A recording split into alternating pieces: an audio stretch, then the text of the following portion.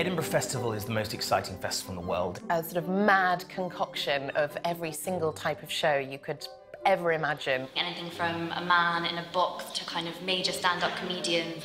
Weighty. Slightly bonkers. Very international. Intense. And it's a festival that asks artists to do things that they wouldn't do before. Hibrow Hour is bringing together this fantastic array of shows. I am working with Hibrow on a show called The Man Who Almost Killed Himself. We've assembled a really, really exciting young cast. I'm Alison Jackson. I'm making an opera with celebrity lookalikes. I call it a provocative black comedy. Lady Gaga and Madonna singing the cat duet.